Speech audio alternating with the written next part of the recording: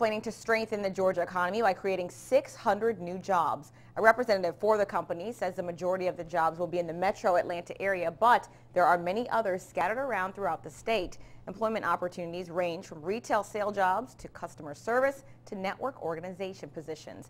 The move is an effort to expand AT&T's wireless broadband network. These are terrific jobs.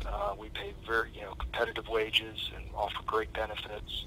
We really want to encourage Georgians to go to the website, check it out, see if there's a position that meets what their needs are and what their sort of background is, and we're hoping to get a lot of people on. Officials say the jobs are an effort to get more people on board to build and support their